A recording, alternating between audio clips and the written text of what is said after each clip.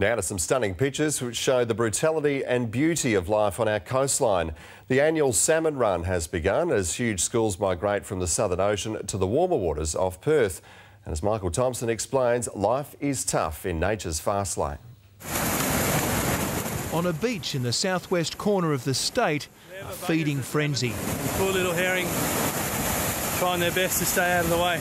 A massive school of salmon, tons of them working together to push a huge school of herring onto the beach.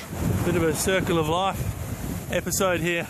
These pictures posted on Facebook were captured by Robert Lurie, who's clearly in awe of what he's seeing.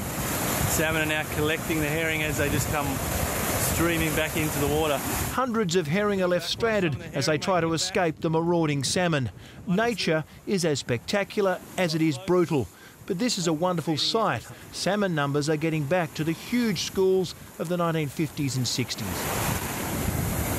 Easter time normally signals the start of the migration. The Australian salmon is not one of our most favoured table fish, but highly sought after by amateur fishermen for its power and speed. It's like fishing in a fish tank right now.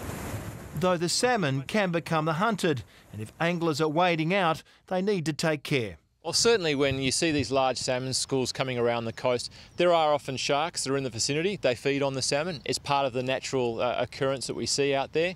So when people are out there fishing for salmon, be mindful of some of those safety risks. Thousands of West Australian anglers are expected to toss a line in over the Easter break. Fisheries also warned to be careful if fishing off rocks, though it's unlikely too many will be able to get as close as this. It really shows you that we do have some really pristine marine environment in the southwest, and it's great to see this sort of thing occurring quite naturally.